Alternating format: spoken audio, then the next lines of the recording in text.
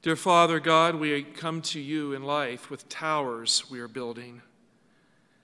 And you're not a tower builder for us. You have one ladder, Jesus, who reaches from earth to heaven. He's the tower. So tear down our towers and build your altars on holy ground. In Jesus' name, amen. When I was a young boy, I had a dream of building a tree house. Anybody ever built a tree house around here? Oh, come on. You must have some exciting entrepreneurial treehouse builders here. I built a treehouse, and I envisioned, before I did this, how I could reach high into the sky, and I could sit or lay down in that treehouse, look up there, and I could think of noble thoughts without the limitations of planet Earth. A treehouse is awesome. Now, we want to build a treehouse in the back here, or something like it, at Reaching Hearts for the kids. I've got to get permits through Prince George's County. It's not simple, believe it or not, but we're going to do it. Because kids ought to have a place where they can climb, it's safe, and they can look up and they can think of where we're going. We're going to heaven. Now, the ancients pictured the universe as a tree, just like I would. I think of the big universe, big tree, universe. The top is heaven that towers high, and we live at the bottom of the tree on level ground down here. And all the elements surrounded by the tree was part of the cosmic tree principle in antiquity. Angels are birds. You know, in Daniel 4, this cosmic tree that Nebuchadnezzar represents, the birds came and roosted in the tree. That means angels came. Extraterrestrials visited this planet. Watchers stood in the branches of the tree and observed international events in his kingdom. The same is true today. There are birds that have visited here today, angels from other realms that are right here in this room. As a boy, I looked up out of the window of my house every morning, admiring the sky up high. By the way, I went to Google Earth and also some of these real estate companies. They have renovated our old, ugly house. It's now worth about $100,000. I can't believe it. That was a piece of junk. I mean, we grew up, I'm telling you, I grew up in very humble conditions, and somebody has made that thing look pretty. As a boy, I looked out the window of my house every morning on 122 Middleton Street, Galax, Virginia, admiring the sky up high, and I noticed a tall pine tree that towered high up toward the sky, just beyond my yard in the back part of the street, that little complex in Middleton, on Middleton Street, like Middle Earth maybe. And as I looked at that tall tree, I imagined tall poles. Here's Google Earth of where I used to live. And I looked for that pine tree, and it's gone. We built a tree house in that pine tree. The tree house is gone. The pine tree is gone. Someone cut down the towering tree. Now you can say, "Oh, that would help." It's very sad. They cut down the tree. But as I looked at that time, at that tall tree, I imagined tall poles fastened to the side of that tree like stilts with a wood deck high on top of them and a tree house on the top of the deck. And I have discovered in life that dreams become reality when you put a little vision, a little effort, a little planning to work, and your dream can come true. Does God fulfill dreams for lazy people? No. Dreams happen when we show our faith by working toward a goal, right? So, now I wasn't a believer back then. In fact, I was not a believer at all. I was an unconverted brat back then. Unfortunately, I lived in Appalachia where money was hard to earn. We had just come from a very poor country house to this little inner city home. Galax was the city. But boy, it was like the Bronx where I lived. And I lived in Appalachia where money was hard to earn, where resources were next to nothing, and where community pessimism kept you down all the time if you tried to climb out of the hole of that local poverty situation. And as a young boy, I worked a paper route to buy food since my mom's job at the furniture factory at minimum wage would barely do. As a boy, I fished a lot to make sure I had food on the table. We didn't really eat together. We just kind of ate. And I cooked the fish and the like. Anybody here ever have to fish for a living? I went fishing to survive. Now, my brother Tim in Florida just recently, Andrew, just give me a little hair more on that mic. My brother Tim in Florida, just a hair, so I can back away from the distance here. My brother Tim, and thank you, thank you, that's a little too much, just back it off. My brother Tim in Florida, that's it. My brother Tim in Florida communicated with me this week. And he said, "I hate fishing." I said, "Tim, let's go fishing together." He says, "I hate it because I used to have to fish for a living, and now I don't want to have anything to do with it." Now, some of you all went fishing with us in the youth fishing trip, and I noticed that we had some people show up who weren't youth, but they looked youthful as they caught the fish with the kids. In short, the money was not there to build a treehouse. As I dwelt upon my dream, day after day, in time I solicited the help of my best friend Jeff to get the job done, to build a tower of our own making, to make it happen, to put that treehouse up. Now, Jeff had some problems. He was on the low end of the ethical scale, and hanging around him put me at the bottom end of the moral scale, frankly. And as we thought about how to get it done, the 10 Commandments never mattered to us at all. Let's do it any way we can. Scheming and devising, Jeff conjured a sinister scheme to visit the local rough-cut lumber yard at the bottom of the hill at night and to steal and move some of that fine rough-cut lumber up the hill to the tall pine tree, one board at a time. He even had a mask and a cape so he looked like Batman and Robin. It was awful. And we would go and we took that stuff and we went right up the hill and we stole all that lumber. After Jeff figured out how to, by the way, I was baptized after this. I'm not glorifying this. I'm just telling you what happened. After Jeff figured out how to steal the lumber, I drew up a makeshift architectural building plan, a drawing of our future treehouse yet to be realized. I had no idea I'd be involved in building churches later in life. This was not a church. And we determined that we need a number of small poles and many board feet of lumber and some nails and waterproofing material also. And we noticed in a house that was being built nearby, there was a box of nails, there was paint. We found the boards. Everything was coming together. We just stole it, that's all. So he also spotted some cans of waterproofing paint and so on. So as we got all that together, we collected it, brought it up there. As Frank Sinatra said in his famous song, I did it my way. Well, we did it our way, not God's way. It took many nights and much breaking of God's law, a law we didn't care about at that time, to get it done. I remember when the Holy Spirit was moving on me at the age of 15 to leave that hometown. And there was a conversion in process as God was working on my hard heart. I appealed to Jeff to leave and go with me to Fletcher Academy and start over with Jesus. And he would have none of Jesus. And I've had no real interaction with him since. I hope you pray for Jeff. But that's how we built our tower. We built our treehouse our way. I remember we finally finished the treehouse. It seemed too good to be true. It was tall, it was strong. It towered high in the sky. We carpeted it with carpet that we got somewhere from someone. Now, when you build a tower at someone else's expense, the whole idea loses its beautiful grandeur, doesn't it? In time, I felt bad because of how we did it.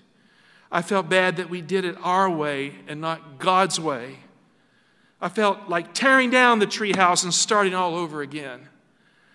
Friend, there are times in life we build our own towers and we make them high to glorify ourselves, to make ourselves look good.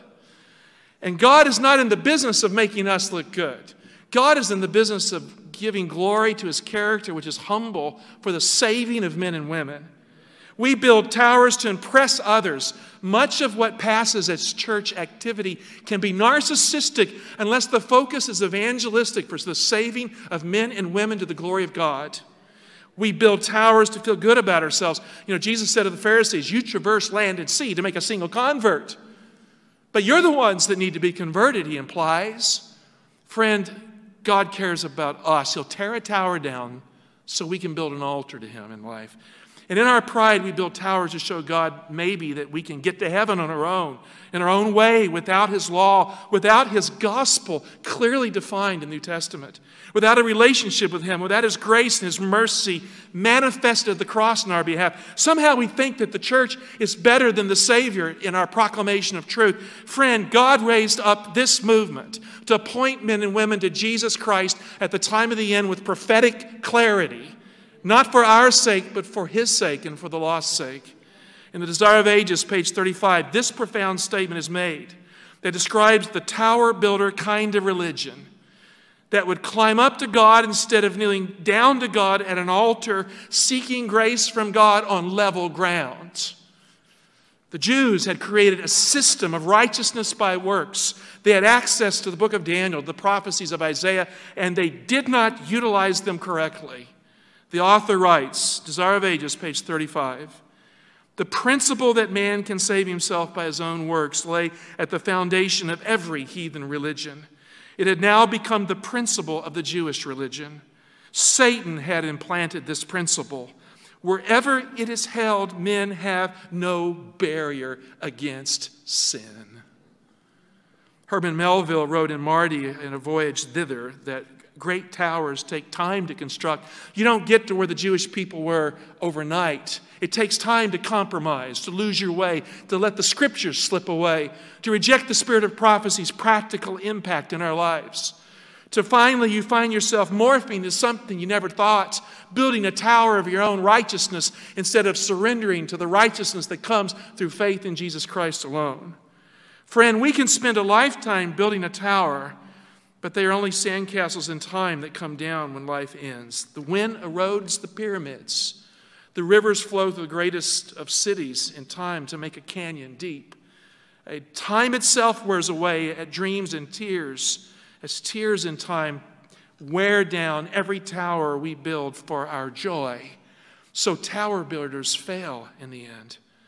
In our weak pursuit of towers, life is full of problems, and entropy has a way of undoing our best efforts.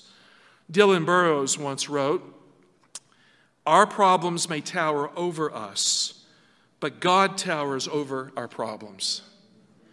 Now that is true, and that is comforting, that is wise. But let me share something with you. But maybe God is the ultimate tower in our life who tears down our towers so we can come to heaven in the right way.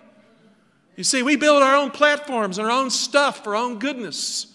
And God tears that down so that as we are lowered in the dust, righteousness by faith can be realized in the heart, and we can be elevated by humility and brokenness to realize that Jesus is Jacob's ladder. That our right to heaven is a righteousness, a right now righteousness, not based on our works of law, but on the goodness of a Savior who died on that cross in our behalf. And out of the riches of that brokenness, we find completeness and wholeness and healing. And we are set right with God, justified. Friend, if you have to choose between a tower and an altar, build the altar with God every time. Forsake tower building. Take your Bible and turn with me to Genesis 11, verse 1. We'll be focusing in the Tower of Babel story for the most part this morning. The Bible says in verse 1, "Now the earth had one language and few words. And as men migrated from the east, they found a plain in the land of Shinar and settled there." So much is captured in this antediluvian post-world world catechism statement. The whole world was all there was. Those who survived, those who grew from Noah's line, and they settled in a place called Shinar and a plain, unified with language and few words. So much is said here. First, a single language unified the world. We can deduce that from this. The Bible said the first language had few words. The Hebrew can also mean the same words. Humanity was able to communicate with itself because the language was plain, shared, and simple. When you get too highfalutin and too complicated, people don't understand you. I've met people who try to express themselves, and they'll say, well, let us understand the existential nature of the deep philosophical impact of the transcendental feelings that contribute to the intrinsic notions of ontology. Now, how many of you understand a word of what I just said? They didn't communicate that way back then. They used a few words, simple, that everyone understood, and people were together. This is why theologians in general mess it up, because they make that which should be plain complicated. They make that which should be understood difficult. And that's why Plato envisioned them really in his book, The Republic, as philosopher kings. We don't need philosopher kings. We need preachers of righteousness who are clear. And the truth is deep, but it's clear. So humanity was able to communicate with itself. It is true that the formation of a social contract envisioned by Rousseau in his book, The Social Contract, takes a man from his noble, savage state in a society of sorts, where life gets complicated once he enters into society, a social contract where words multiply, literature develops, relationships become defined, laws emerge. That's complicated. In the Genesis narrative, the Garden of Eden is to be found moving west from the east. East to west is the direction of the new Eden. Eden was planted from the east, but the new Eden is found in the west, in the narrative of Genesis. Abraham's sojourning brings him to the promised land in the west, where the new Eden will be found in the future at the end of the millennium. The book of Hebrews says he was looking for a city that has foundations, whose builder and maker is God. He was moving forward to the future, to the place that would be the future. The word Shinar in the verses that we just looked at, verse 2, is associated with a few Hebrew words that are rich in meaning. Let me just walk you through them. I don't expect you to remember everything I'm saying, but bear with me. Will you bear with me? You know, I like doing this because I study for these things. I don't want to preach to you a bunch of nonsense. I really study. So let me not overdo it, but let me try to be clear. Sha'ar is one of the root words that's associated with Shinar. It expresses intense emotion and even violence. Na'ar means to shake or scatter, or to growl. You know, when we practice the growl part, could we? No? You ever do that? Sure you have. You get mad at someone. I've seen people growl at me. I had a dog named Avalanche that would growl at me. He bit me one day. I had to teach him not to do that. Finally, I had to put him down. To shake, to scatter, to growl, to be young. It can also mean to be young. Isn't it true that kids scrap a lot? They sometimes fight. Come on. How many of you ever got into a conflict as a kid? Oh, you insulted my mama. No, I didn't. Smack, whack, you know, I did that. To scatter, to shake, to growl, to be young. Another verb, shanan, which means to be sharp or pointed. The Hebrew word for tooth comes from that. You bite something, you pierce something. The name Shinar also contains in it the seed for ear, the Hebrew word for a city. You put it all together, and the name Shinar suggests a place full of youthful wit as a potential city, with the potential for violence also, with struggle and conflict, scattering, disagreement, and all of this when the world was young. So when they formed that first city, it was not easy. I tell you, it's not easy today, the fight in the Ukraine between Russia and Ukraine. It looks like Ukraine's falling. Whatever the news is saying, Ukraine is not doing well in this war. Russia's advancing, it's getting that eastern region. And who knows what the shape of Europe will be. War is awful. Shinar was the first picture of conflict in the Bible. The Bible says they found a plain in the land of Shinar and they settled there. The Hebrew word for there is sham. Why don't you say that with me? Sham. It sounds like a shaman. Sham. There. Sham. It is closely related to the Hebrew word shem, probably shame in Hebrew, shem, for name. Sham, there, shem, name. Now, what person's named Shem in the Bible? It's easy to answer that one. Shem. Now you know what is the meaning of Shem's name. It means name. Shem was named the name. Shem is the name. His name means name. For the ancients, a name was something solid and firm because it is there like a rock. A name or a word is a thing. It's not just an idea.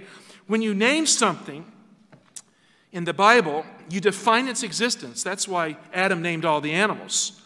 It's kind of like a quantum measurement in physics that forces an electron out of a subatomic or a subatomic part. It forces an electron or a subatomic particle, which isn't a particle yet, out of the cloud wave function, they call it, which is a state of possibilities.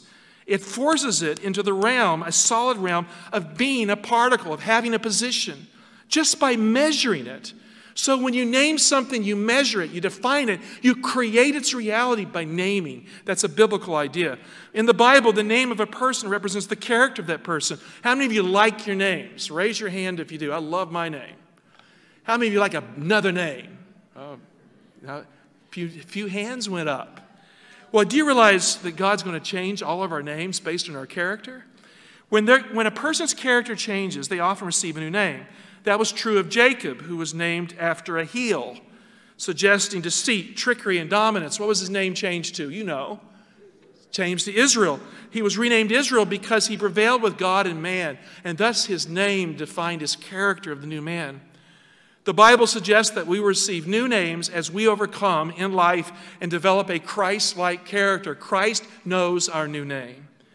The world that is to come, friend, now hear me, it's not for losers.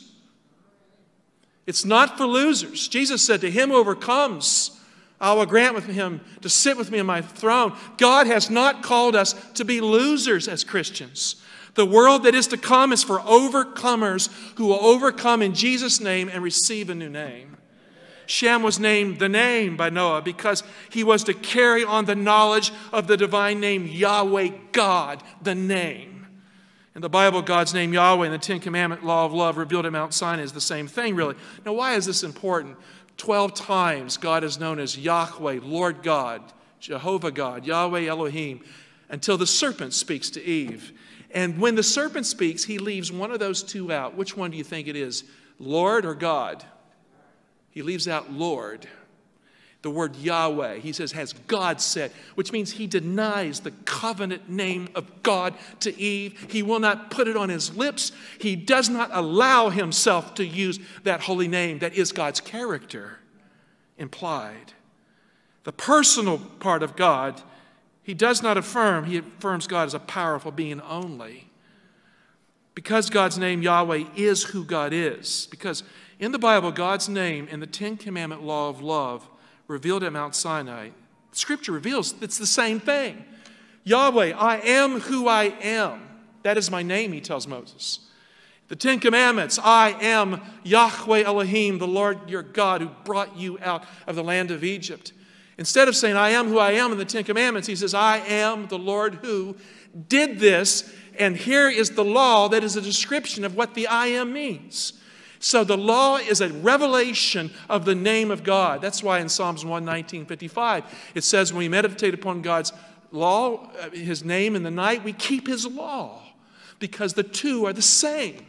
So the name of the beast at the end of time is the law of the beast, the character of the beast. God's law went on the forehead. God's name goes on the forehead in Revelation 14:1. The mark of the beast goes on the forehead and the hand where God's law, God's name should go. Why is it on the forehead? Because that's where character is contained. That's where the highest order of thinking occurs. God's law, God's name will be in us at the time of the end. We will own the high value system of who God is as Yahweh. So because God's name is Yahweh is who God is, it is the description of the I am who I am Yahweh God. So you do away with the Ten Commandments of God, you're breaking the commandment that says you shall not take the name of the Lord your God in vain. You're violating the covenant by removing his name. So that's what the serpent did. He just deleted the name. And then Eve said, has God said? She does too. And when she buys into that deletion, she loses the knowledge of the covenant personal God that she had known 12 times stated before the serpent shows up. When sin has run its course, the Bible says there'll be no night in Revelation 22. For the Lord, God's name will be on our foreheads. And the Lord God, the name is restored at the time of the end. Jesus came to restore the name. In John 17, he says, the name that you have given me before the world was made, the glory, the character of God, I have revealed it to them. I have revealed to them the words you gave me, just like Moses was given the 10 words of the 10 Commandments. I have revealed your character, your law in my life. My ministry is the gospel, the name. There is no true revival. Let me make a statement here. There's no true revival ever in the history of the world unless there is a heartfelt surrender to the personal claims of the divine law of God revealed at Sinai and demonstrated in love and bleeding at the cross of Calvary. So when the first revival came around, men began to call on the name of the Lord, and that was a good thing for us all because the serpent had deleted the language. It had been lost in the experience of Eve. It comes back. It was 2,300 years before the year 457 BC, right around there, when we find the line of Enosh, the son of Seth. So it was 2,300 years before the autumn of 457 BC. Now, what is 457 BC famous for in the Bible? It's the beginning of the decree to restore and build Jerusalem in Ezra 7, which is the beginning of what time prophecy? The 2,300-year time prophecy. We always go forward. From 457 BC, 2,300 years brings us to 1844, no year zero. But when you go backwards, you come to the line of Enosh when men begin to call on the name of the Lord for the first time in human history. The first revival in the history of the world is the model for the last revival at the time of the end, defined by the 2,300-year prophecy of Daniel, when men and women will discover God's name, God's law, God's mercy, the gospel of God in Jesus, the meaning of who the Prince of Princes is in Daniel, and the final revelation revival before Jesus returns at the time of the end. That's why we've been told in the spirit of prophecy that when the book of Daniel is rightly understood, there will be a whole new religious experience for God's people. Genesis 4:25-26. Let's look at that first revival. And Adam knew his wife again. She bore a son and called his name Seth. Seth in Hebrew means to put. Can you think of the promise where God said he would put something? I will put enmity between thee and the woman, between thy seed and her seed. The first promise of the Messiah was the verb put, seat, was used. And she names her son after the promise. Why? Because she thought maybe Seth was the Messiah. But he wasn't. It says, for she said, God has appointed or put for me another child instead of Abel, for Cain slew him. She thought Cain was the Messiah. He didn't crush the serpent's head, he crushed his brother's head. And then she named her son Seth after the promise, saying, I can't create a man like I claimed in Genesis 4:1, but God can appoint, can put for me the one who will get it done. She hoped he would be the Messiah. To Seth also a son was born, and he called his name Enosh. Enosh in Hebrew means mortal man. And at that time, men began to call upon the name of the Lord. Think about it. When men and women begin to die, when sickness, when plague hit that antediluvian world, the ancient Jews in their work, the Jubilees, believe that a plague hit the world. And out of that, they named Enosh, representing the time of mortal man. And as people began to die, they realized the only hope they had was the mercy of God, so they began to call on the name of the Lord. Now, we've been living during the COVID crisis, haven't we? We've seen this thing just rip world culture apart. We are living at an optimal time when men and women can call on the name of the Lord. There's a sense of need in the world around us. And God's law contains the twin principles of mercy and justice in that order. The Bible says in Joel 2:32 and Acts 2:21 that whoever calls on the name of the Lord will be what? Will be saved. It's not an if, and, or maybe. It's an absolute certain statement. And that is why Noah named his son Shem, the name, because we need to call on the name of the Lord to be saved. He wanted the knowledge of that first revival to move from the old world to the new world. He wanted the knowledge of the name of the Lord to not be lost, and thus Shem becomes the line of the name. Abraham will come from Shem. The Jewish people, I believe, rightly assert, there's biblical evidence for this, that Shem will be Melchizedek. The Melchizedek that will bless Abraham will in fact be Shem, who moves from the old world to the land of Canaan. Remember, Noah said that he would be a king in Canaan because Canaan would be a slave. Melchizedek was king of Salem, who had an advanced knowledge of God, who towered over the Canaanites. Where did he come from? Friends, because we need to call on the name of the Lord to be saved, we should not forget the meaning of Shem's name. As soon as men and women begin to call on the name of the Lord to be saved, in Genesis 4:26, notice in Genesis 5:1, open your Bibles, look at the flow of the text. In Genesis 5:1, what does it say? Next thing, as soon as there is a revival, it says, this is the book of the generations of Adam. Now, generations means life-producing movements. This is the book of the life of Adam, the book of life. As soon as men begin to call on the name of the Lord, you have a book with life that is instantly introduced. We know that when we accept the Lord Jesus, our names are instantly written in the Lamb's book of life from the foundation of the world. That goes back to the book of Genesis, right here in Genesis 5:1. This is the book of the generations of Adam. When God created man, Adam, he made him in the likeness of God. Male and female, he created them. So Adam is both man and them. That's why it's okay to say mankind. It means woman and man. And he blessed them and named them man, Adam, when they were created. In the last book of the Old Testament, God reminds us that this book that was spoken of in Genesis 5:1 will be important in the judgment day. And that this first revival in history, in the history of the world, matters because it sets the pattern for all revivals that follow. Turn to Malachi 3:14-18. Now, you're getting a Bible study today. Is that okay to have a Bible study in the pulpit? You know, I introduced it with a story. Stories are over. It's the Bible now, right? So now, you have said, God says, he's speaking to the preachers of his day, you have said it is vain to serve God. Wow, what kind of preachers? They were. What is the good of our keeping his charge or walking as in mourning before the Lord of hosts? Is that cynicism? Yes, it is. Henceforth, verse 15, we deem the arrogant blessed. Evildoers not only prosper, but when they put God to the test, they escape. That is how philosophical kings, preachers preach today. When people bring that kind of skepticism to the pulpit, souls are lost. They ask cynical questions in God's face that puts God on trial as they frame his character in the wrong light to make themselves look good. Verse 16 is a direct allusion back to Genesis 4:26. The very first revival in the history of the world, God says, look, I'm going to take you back to where it works. In verse 16, he says, then those who feared the Lord spoke with one another.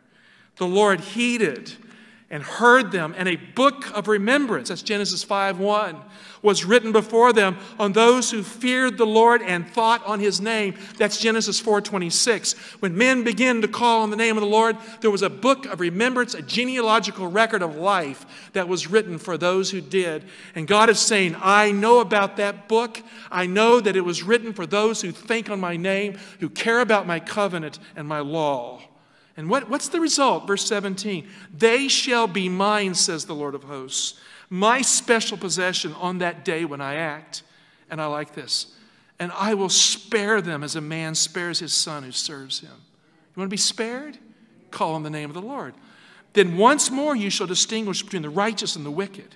See, you're not righteous or wicked because you've made mistakes in life. You're righteous if you call on the name of the Lord in your life. If you ask for God's salvation in your life and you seek his character in your life, as flawed though you be as you work on that and grow in grace, you're in Christ. So thence once more you shall distinguish between the righteous and the wicked, between the one who serves God and the one who does not serve him.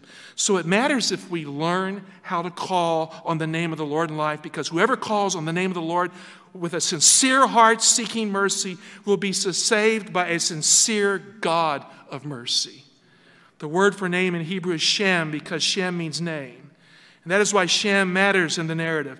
The Tower of Babel story is found right smack in the middle of the genealogy of Shem, the name. It's an attack upon the name. The tower builders will have nothing to do with the Shem, the name.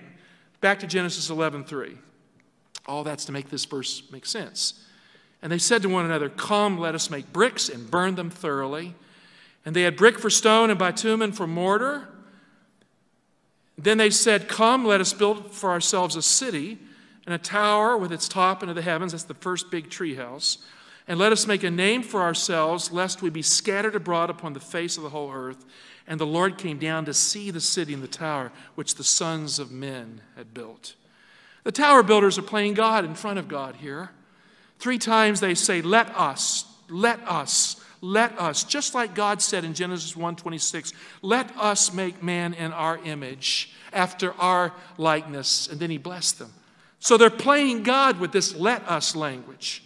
These tower builders are out to build a tower for the future without God, with godlike power assumed in humanity. They even say, now notice this, they even say, let us make a name for ourselves. Now what is the Hebrew name for name? I've just shared it with you. Shem. Let us make a Shem name for ourselves. Shem was alive. He was there. Now you know why Noah said Shem would end up in the land of Canaan. They rejected him in that place. He eventually moves west. We don't want to call, they're saying we don't want to call on the name of the Lord, the Shem of the Lord, like the name Shem suggests. Forget what Noah said by naming Shem, Shem.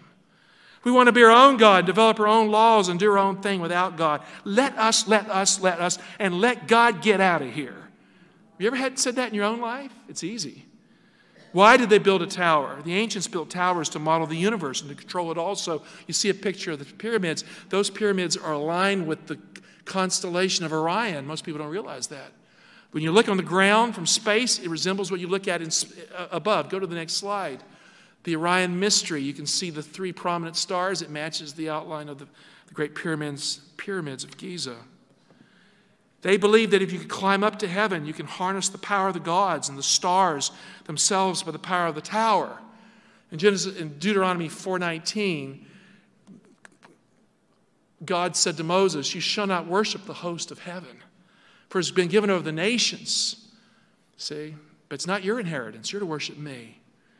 Man can do anything if he builds a tower that's high enough and strong enough, they thought. So let's build it strong, high, and tall. And that is why they would build their altars on the high place mounds, because they believed that if you have to be good, smart, gifted, strong, high, enough to climb up to God on your own.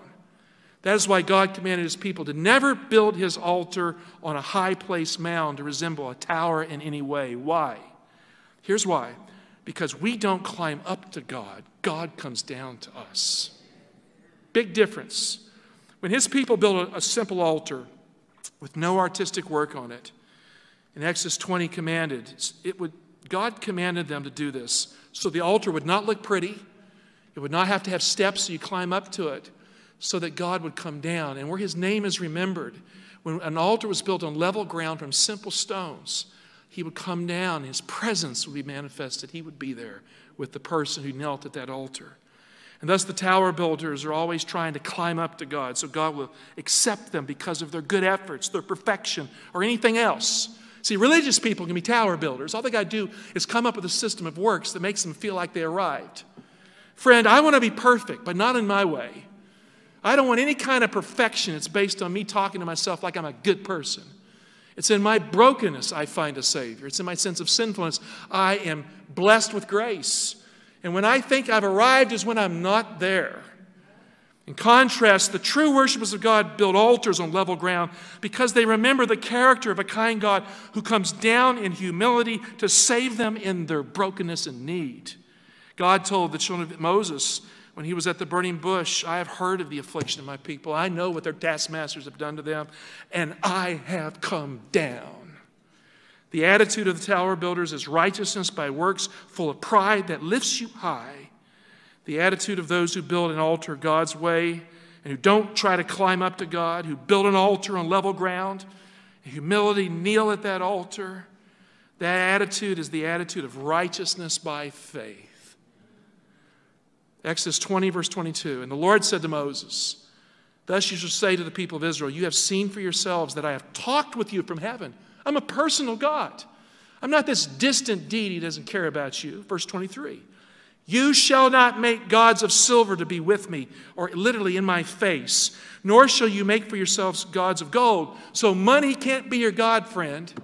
Look at verse 24. "An altar of earth you shall make for me, and sacrifice on it your burnt offerings and your peace offerings, your sheep and your oxen, in every place where I cause my name, Shem, to be remembered, I will come to you and bless you. And if you make me an altar of stone, you shall not build it of hewn stones. For if you wield your tool upon it, you profane it. And you shall not go up by steps to my altar." You don't climb up to my altar, that your nakedness be exposed, not exposed upon it. Now, the Laodicean church is naked. Why? Because the Laodicean church's condition is righteousness by works. It is a bankrupt religious experience because you cannot climb up to the altar. You have to kneel at the altar, and God comes down. No pretty altars and no climbing up to God are allowed in order to find him. God says, "Just come to me." Jesus said, "Come unto me, all you who are heavy laden, and I will give you rest. Take my yoke, which is the law of God, upon you and learn of me. For I am meek and lowly of heart, and you will find rest for your souls." God says, "Just come to me on your knees and level ground and call on my name, Hashem, the name, and I will come to you." In the narrative, God came down to inspect those tower builders, and he found them unwilling to call on his name because they were too busy making a name for themselves in that narcissistic place. Narcissism and self-worship is always at the heart of false religion. And where self is enthroned, friend, God can never be king in the heart. That is why God has to tear down our towers so we can learn in life to call on the name of the Lord to be saved.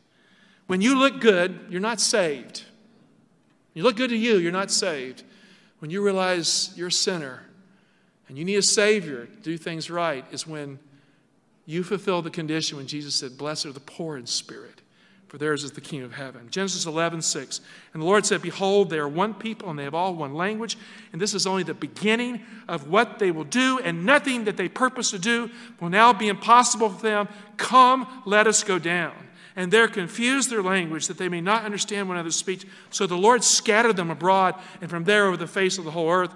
And they left off building the city. Therefore its name was called Babel, because there the Lord confused, that's the verb balal in Hebrew, to mix, mixed or confused the language of all the earth. And from there the Lord scattered them abroad over the face of all the earth. And that's how we got the conflict of nations. That's how we get wars. That's how we get people to understand anymore each other. It all comes from Babel. Can you think of an event where people came together and everyone understood the language instead of not understanding? That would be when the Holy Spirit was poured out at Pentecost. And the prophet Zephaniah said the day will come when God's people will worship him in one accord with a pure speech. He's predicting the Feast of Pentecost as the reversal of the Tower of Babel. When God's people would hear the gospel in prophetic terms proclaimed, and no barrier from any nation on the face of the earth would prevent the clear word of God from being heard, and it would bring people back together again. Friend, the first angel's message is a reapplication of the apostolic message at the time of the end before Jesus returns. In the context just before 1844, leading up to the coming of Christ, there will be a gospel message, and there has been, but more so, to every nation, kindred, tribe, and tongue. And the Tower of Babel, end time Babylon, comes down. So they wanted to gather in their own name, so God scattered them because of his name. They lost their unity in their striving to build on it. They lost the gift of one language in their attempt to improve it. They lost their ability to continue building the city in their boastful climb and claim that they could rise to greater heights on their own. And so the tower builders gave up building the tower because God intervened. God stopped it. God tore down the tower, so to speak. In the end, friend, the best efforts of man can never create a new world order that is able to climb up to God. It cannot happen. Why? Because all our towers come down in time. We can't build the future on our own. In the book of Revelation, end-time Babylon is a religious system. It's a Christian, corrupted religious system at the time of the end. That was the medieval church-state system of the Middle Ages, re-expressed as a socialist, Marxist reality at the time of the end. When people surrender civil liberties around the world, where eco-religion joins the medieval religion, saving the planet is more important than saving souls. And as a result of this, the world descends into its final crisis when no man can buy or sell, when every principle of the Constitution has been repudiated, as the prophet to the remnant church has said. And in this final crisis that we are facing, friends, you can't afford to be in any ism but Christ. I don't care if it's the left or the right, you better be in Jesus, because the two get together at the time of the end. And if you think it's in one party or another, you're in the wrong party. I'm voting for Jesus Christ and his kingdom today in this pulpit. By rejecting Bible truth, end-time Babylon will try and make a name for itself. By creating a new world order where everyone agrees because they are told to by religious authorities or the state, finally they will say you must break the fourth commandment of the law of God. Now, if we can compromise on the sixth commandment, we will break the fourth commandment. That's a fact. If we compromise on the second commandment, we will break the fourth commandment. Because all are one. The 10 are a description of God's holy covenant Yahweh name. So you break one, you break them all. No church claiming to be the people of God on earth has a right to force, manipulate, or control the conscience of another human being or any believer. Let every man be persuaded, every woman be persuaded in their own mind. The book Great Controversy, we are told that the principle of compulsion force is contrary to the principles of God's kingdom. And that God uses none of it. He uses truth and evidence to win people to his cause. The other is the spirit of Antichrist. In Babylon, the harlot in the book of Revelation commits fornication with the beast power, the kings of the earth, the 10 kings, by uniting church and state in an oppressive form that will enforce the mark of the beast at the time of the end. Revelation 18:4. And here's the last message of this world. How many of you believe in the 3 angels' messages? Did you know there are 4? Now, the Millerites only thought there were 2. Even though they were reading the third one, they just didn't know what it meant, and they didn't even focus on it. Not until 1844 did the third angel's message come online. And when that was being taught, James White, Ellen White, others realized it drew us to the Sabbath. The worship of the beast have no Sabbath rest in the mark of the beast issue. The fourth commandment, it even ends with saying, here are those who keep the commandments of God, because one has been forgotten. Sabbatarianism came online in the Second Great Awakening after 1844, the third angel's message. But the fourth angel's message, the world is illumined with the glory of the fourth angel in Revelation 18:1. It is a global message of undiluted power that will reach to the ends of the earth. And men and women who have never heard the truth, even if they don't understand its logic, the power of the Holy Spirit will compel them, based on the unction of God and His Word, to get out of Babylon, because Babylon is a corrupt religious order at the time of the end that will have killed people in the mark of the beast issue. And in that final call, they will come. Now, there was a dry run of this in 1843 to 44. When Charles Fitch preached his famous sermon of 1843, Babylon is fallen, get out of Babylon now. That sermon created the Seventh-day Adventist Church. Charles Fitch stood in the pulpit and he declared that there must be a people on the face of the earth who take the Bible and the Bible only, who are faithful to its teachings, who don't philosophize away its clear revelation. And that was the beginning of what would become the Seventh-day Adventist movement that weathered the great disappointment of 1844. Those people appealed to their friends and neighbors to get out of their churches because Christ was coming. They thought in the year 1844. The same will happen at the very end. There are people outside our ranks who are godly Christians, who revere the Word of God, who don't know the Sabbath truth, because some of us have taught it legalistically. So how can you grab the Sabbath if you don't see Jesus as the center of the thing? But that'll change in the mark of the beast issue. And a large number of those, we are told, will take their stand for the Lord, and they will give that final warning as they appeal to their families and friends to get out of these relationships that have kept them away from the truth. And at that point in time, when the fourth angel's message, the loudest of all, the one that repeats the second angel, is given, the earth is illumined with its glory. And there's one people ready for the coming of Christ. God has healed the rift in the Protestant world, in the Christian world, because there will be one people who keep the commandments of God and the faith of Jesus. The Reformation gave us righteousness by faith. Don't dog the Reformation. But Adventism was led to the knowledge of the Sabbath through prophetic fulfillment. And the mark of the beast, godly Christians around the world will get it. And they will be a commandment-keeping, righteousness by faith kind of keeping people at the time of the end. I get excited about that. I get excited because we are living just before the loud voice of the third angel's message. It hasn't happened.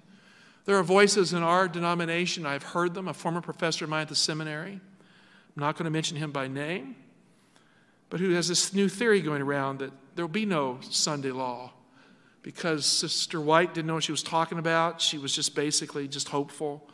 And he has a nice theory. He calls her a classical prophet, as if classical prophets don't tell the truth. And I am amazed at how many of my associates take this seriously. This is a direct attack upon the third angel's message. We are living on the eve of its proclamation. And we cannot afford to be fooling around with nonsense in our study of the Bible. I am challenging you not to take my word, but to study the Scriptures for yourself. At the end of Sham's genealogy, God calls Abram from Ur of the Chaldees to leave the land of Babylon. That's the fourth angel's message stuff at the time of the end. You can't build an altar that is right with God, and God can't bless you when you're trying to climb up to God in your life on your own terms. Ur means light in Hebrew. Abraham left Ur, the land of light. Satan always masquerades as an angel of light. The world offers its own version of truth and light, science, philosophy. And God says, leave it all behind for the faith and the journey. You may not have all the answers, but follow my word. You're going to make it. You won't find me and my blessing in the land of tower builders, God says. Get out. So get out and go to the place that I will show you with my light and my way. Genesis 2:1, I love this call of Abraham. It's like the fourth angel's message in Revelation. Now the Lord said to Abram, get out of your country, from your family and from your father's house to the land that I will show you. I will make you a great nation. I will bless you. That's everything those tower builders wanted to do.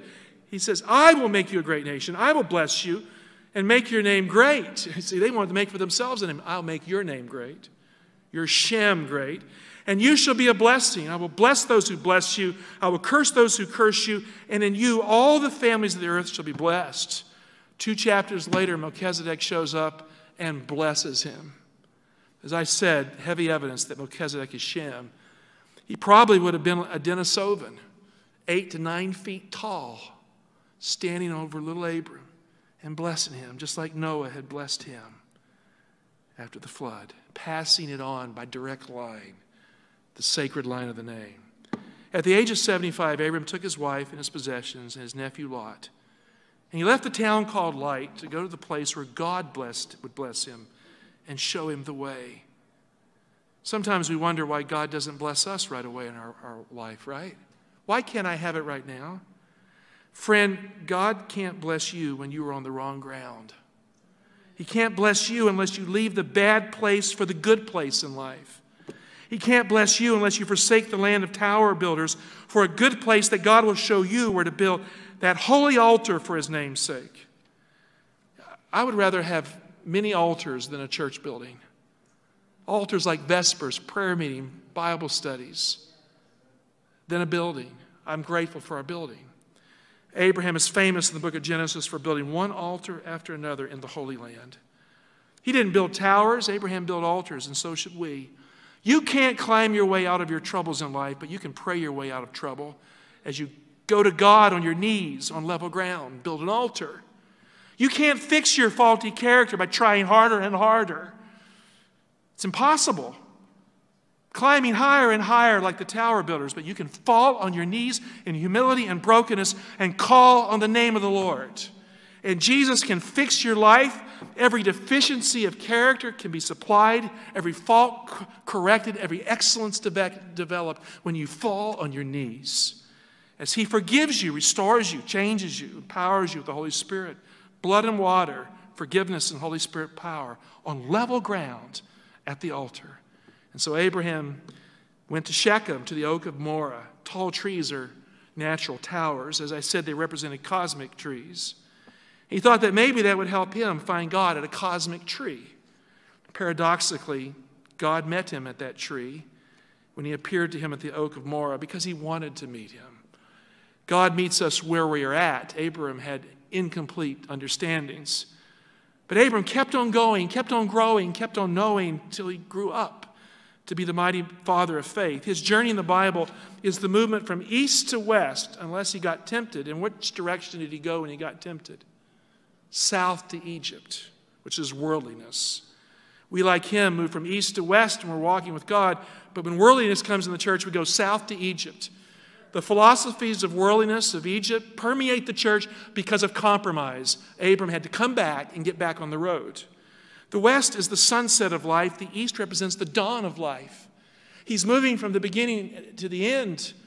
The book of Hebrews says he's looking for a city in the future that has foundations, whose builder and maker is God. Every life has a beginning that is in the east, and every life has an end that moves toward the west. And like Abram, we too journey also from east to west. Now here's the question. Where is God to be found in this journey from east to west that is the life journey? We live in the middle of east and west, don't we? The beginning and the end. Where is God on the hard road and often the lonely road that is the life road moving from east to west? Turn to Genesis 12, 7 and 8. Open your Bibles one more time. Then the Lord appeared to Abram and said, to your descendants I will give this land. So he built there an altar to the Lord who appeared to him. Thence he removed to the mountain on the east of Bethel and pitched his tent with Bethel on the west and Ai on the east. And I like this. And there he built an altar to the Lord between east and west. And he called on the name of the Lord like they did in that first revival in Genesis 4:26. One man, not a lot, doing the right thing, the hope of the world, the faith of Abraham. Ai means to bend or twist in Hebrew. C.S. Lewis called Satan the bent one because sin is a perversion of God's natural order. It bends and twists his law and will. Bethel means the house of God. Abram built the altar with Ai to the east and Bethel to the west. Friend, every believer leaves sin like Ai behind in his or her journey west to Bethel, the house of God that will appear at the end of time. We live between east and west. Abram didn't wait to build an altar when he arrived at Bethel. That's the future. He was looking for a city that has foundations. Bethel represents that, the house of God. Abram didn't wait to build an altar at Bethel. Abram built his altar on the way to Bethel, to the house of God. He built his altar between the beginning and the end of things that represents every day of our life. Between east and west, Abram called on the name of the Lord every day of his life, in the middle of his life, and so should we. And that is the place where God found him and blessed him and kept him and grew him. Between east and west is where we live today. Not at the perfect outcome of God's journey, but right now when we're struggling with imperfection. Dear heart, stop building towers to prove yourself to God. And start calling on the name of the Lord to be saved every day of your life before the sun sets in the west, before the kingdom of God comes in all its glory at the end of time. Friend, today is the day of salvation. God and Jesus will be your best friend on the hard and lonely road. And God and Jesus will show you the way home. So take up your cross and follow him, calling on his name. How many of you choose to call on the name of the Lord? To not build a tower to God, but to call on the name of the Lord where you live in life. All the way home, he'll hold your hand. He'll lead you. So never stop building those altars. Vespers, prayer meeting, prayer home circles, your personal devotional life. Never stop building those altars. Towers or altars? Altars. Build altars. Build altars. My name is Pastor Michael Oxentenko, and we're just so happy that you're checking into our sermon content at Reaching Hearts SDA Church on YouTube. I want to really encourage you to hit the subscribe button. And if you want more of our preaching, teaching, just go to the playlist and you'll see it laid out there. Again, thank you so much for being a part of our gospel preaching, teaching ministry.